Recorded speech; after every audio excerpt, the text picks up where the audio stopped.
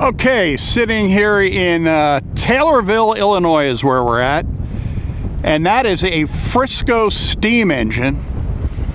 It's an Alco. It was built in 1912. It was just purchased. As I try to keep the camera in the shot, I'm trying to read notes and keep the video in the shot here, but it was just purchased by the Connecticut Valley Railroad company this past fall, which also operates as the Essex Steam Train and Riverboat Company. Again, this was an Alco built in 1912. It's a 282 steam locomotive, and it's Frisco number 1352. You can see the tender there, the tender with the big bold letters on the side of it, and the locomotive. Now, that locomotive had been in that engine building right there.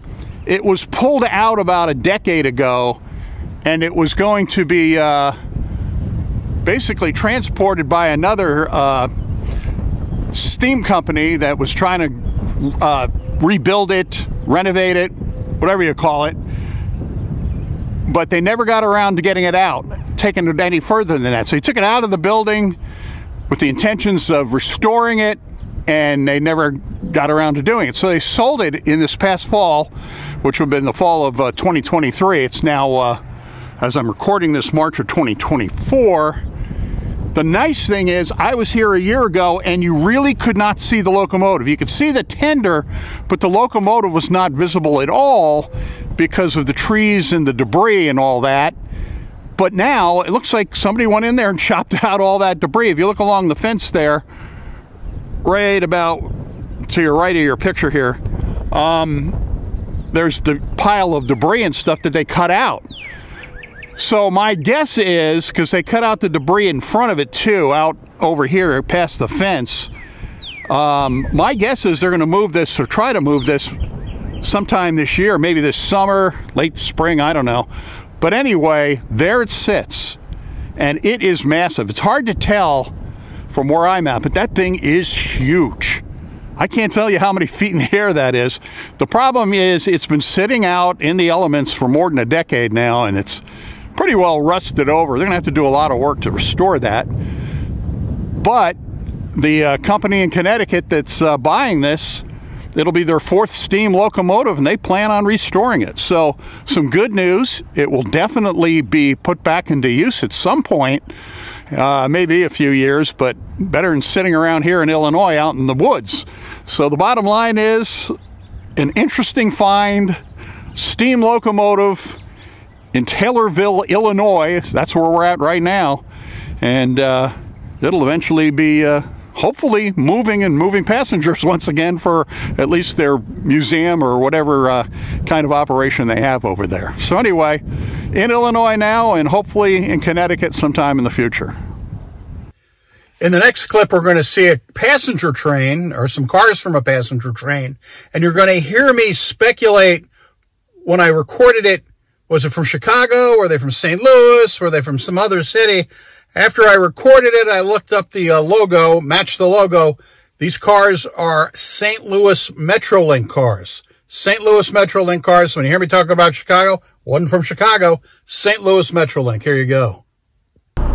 So the next oddball one, in the middle of nowhere, is in the town of Macon, Illinois, alongside of what were at one time Illinois Central tracks, more recently Decatur Junction, or Prairie Lines, somewhere along there. But anyway, the oddity is right next to those grain elevators, for what are used for grain storage. Anyway, let's go take a look next to the grain elevator.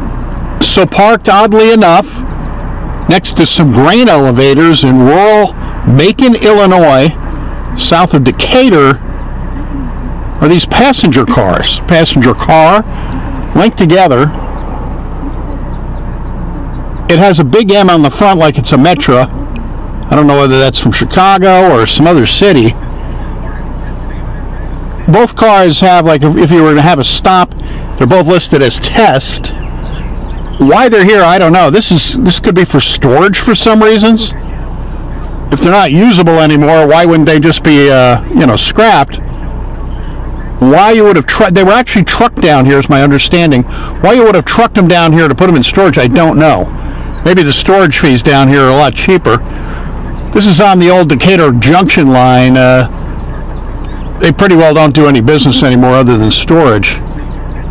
But just really odd, parked out in the middle of central Illinois, in the middle of nowhere. All right, so this is an active grain elevator for grain storage, and it's just parked right underneath. Pretty cool to see it in rural Illinois. It certainly wouldn't have any ability to pick up passengers. It could, I guess, but why? I mean, there's been passenger service here since about the, I would guess the 50s or 60s, more like the 50s. There is a small little train station still here, but it's just the building. It's nothing that's even used anymore, but interesting to see this parked here where it is. If you look right on the front, you can see the M. Again, I don't know whether that's from Chicago. I'm going to guess it is. That'd be the closest thing around here. We're about 3 hours south of Chicago. You know, whether it's Metro or from some other city. I don't know of any other city in Illinois other than Chicago or down around the St. Louis area that would have this type of car. So I'm guessing it's from Chicago, but it may not be. Both cars are connected together and marked number 124. By the doors where the passengers will get on, it says Wi-Fi. I suspect the Wi-Fi is not operable. But interesting to see it stored all the way down here in central Illinois. Here's a final head-on look. It's kind of sitting in the shadows right now of the grain elevator, but there it is, head-on. Interesting find.